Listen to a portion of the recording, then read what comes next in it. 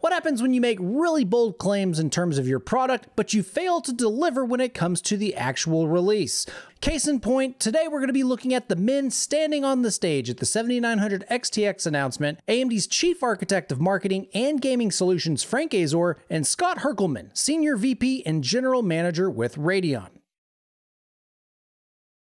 First, I want to make it abundantly clear that I really do appreciate these high-ranking employees from companies interacting with us lowly plebs on the internet. It's not every day that I get to reach out and talk with people that stand on the stage and actually get to showcase this really awesome tech that I've been dying to get my hands on for over a year at this point.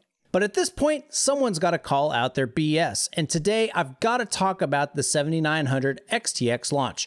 I'm on the same page as Hardware Unboxed and Moore's Law's Dead on this one. I really do think that AMD overstated their product's capabilities and completely underdelivered on our expectations. For those of you that are new to the channel, let's talk about these performance claims. Back in November, AMD CEO Lisa Su came out on the stage and claimed that the RX 7900 XTX has been confirmed to achieve up to 54% performance per watt compared to the 6900 XT. This is a massive achievement, but just as I mentioned in that previous video, it is highly suspicious. But more on that suspicion in just a bit. Next, Herkelman comes onto the stage and claims the XTX hits a 1.5x performance improvement in both Call of Duty Modern Warfare 2 and Watch Dogs Legion compared to the 6950 XT. On top of that, they see a huge 1.7x jump in Cyberpunk 2077. In my previous video, applying these numbers straight up led to some highly optimistic results. In the past, AMD has been very transparent about the numbers it collects, data it presents, and for the most part, accurately depicts the comparison figures across products. Generation on generation, AMD has been spot on with their 50-ish% performance per watt claims as well. So going into the RDNA 3 announcement and release, we really didn't have a reason to not trust what they were selling.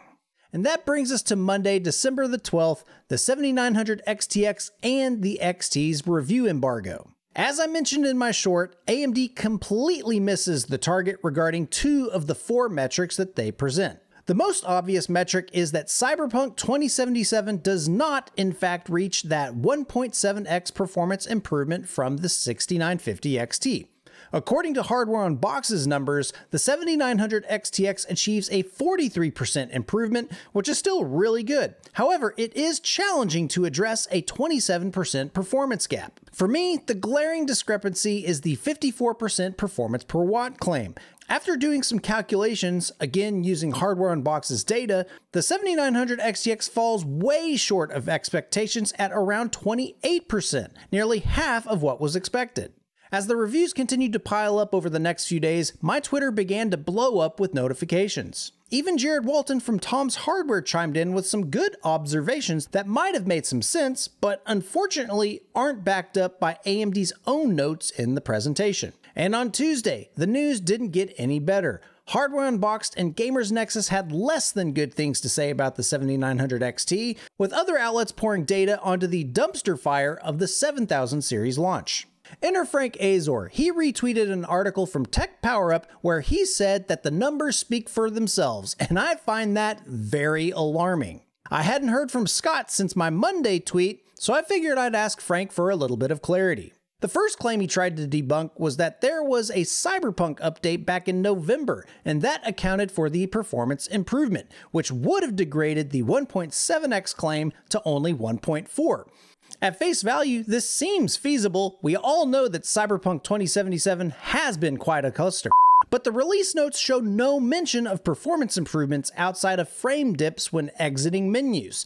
And that's when I had to call the BS on Mr. Azor. CDPR prides itself in noting updates that improve performance. They would never miss the opportunity to boast about their improvements. So without seeing the receipts from AMD's own labs confirming this observation, any performance improvement would be seen across the entire product line in all of the different data that I've seen, and it wouldn't only be impacting the 6950 XT. The only instance I could think of this is if there was a driver issue between November and December that caused performance regression from the newly launched card. Is that enough to account for 30%? Maybe, but I highly doubt it. Editor Turk here, and I decided to go ahead and go the extra mile and compare the 1.6 patch versus the 1.61 patch.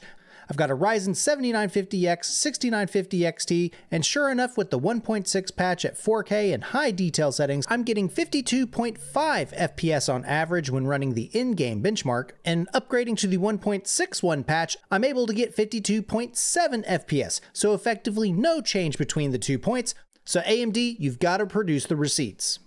But that doesn't answer the other question. How about the 54% performance per watt claim? When I reported back in November, I was highly suspicious of how they came to that figure. Lo and behold, AMD has updated their press deck to now include the test setup. And man, oh man, the devil is in the details. For this claim, AMD tested, and I quote, on a system configured with a Radeon RX 7900 XTX GPU, driver 31.0.14000.24040, AMD Ryzen 9 5900X, 32GB DDR4 7200 MHz, ROG Crosshair 8 Hero Wi-Fi motherboard set to 300 watts total board power. Wait, what? They overclocked the memory to 7200 megatransfers per second, and they even down-watted the new graphics card to 300 watt total board power? That memory configuration is like the world record at this point, and that wattage is not even a customer shippable configuration. No one would ever run in this particular config. This metric is extremely misleading, and there's no doubt why they scrubbed it from the initial release of those press decks. However, there's no response to the test setup from Frank. Our end note from the announcement state what the test setups are for our announced performance numbers. And in true marketing fashion, we see the predictable pivot. Frank posts a chart from Tech PowerUp's review of the Asus TUF 7900 XTX in Cyberpunk 2077 at 4K.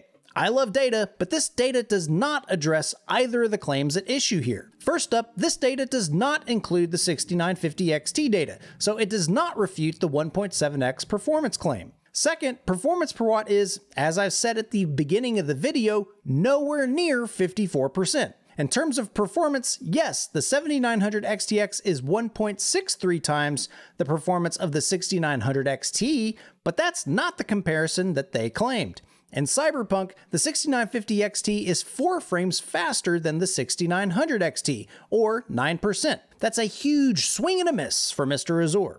And how about that performance per watt? Well, I kindly refer Frank to AMD's own white paper where they publish how performance per watt is actually calculated. I've talked about it several times here on the channel, so click the card at the top right to get up to speed. Taking this chart specifically into consideration, even this data doesn't even cover the gap. At best, the 7900 XTX is hitting 36% performance per watt. And if we stick to AMD's own definition of the performance per watt, this data slaps and confirms only a 23% improvement. Now, this isn't a dig at the Asus TUF card. I actually find it incredible that it's able to get within 1 FPS in this specific game.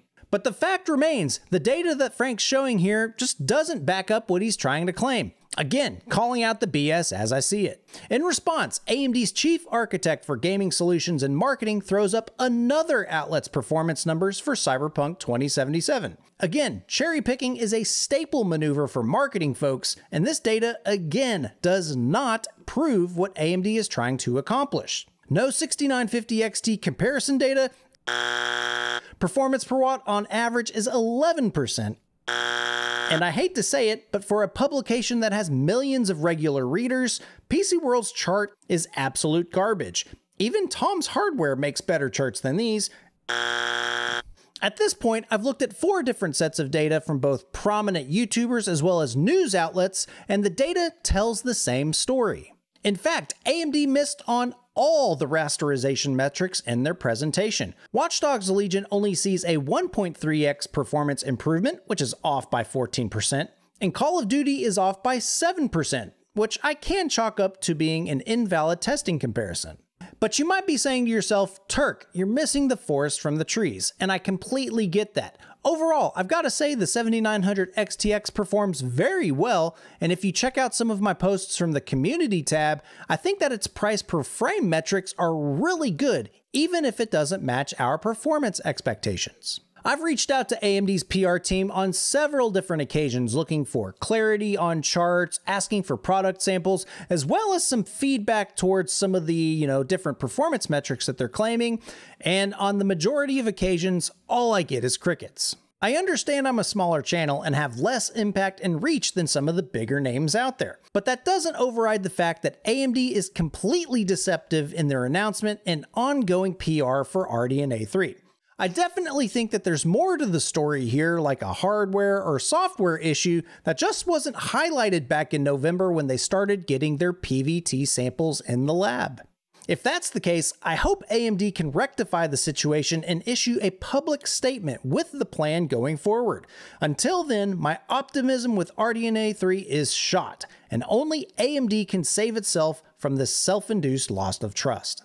And that's all I have to say about being debated by Scott Herkelman and Co. If y'all want to clear the air, y'all know how to reach out, because I definitely want to set the record straight. I want Radeon A3 to succeed like any other engineer that makes products. Still, I favor transparency and truth in my technology, and I hope you guys expect the same. Thank you guys for sticking to the end of the video. Hope you have a good one. We'll catch you in the next one.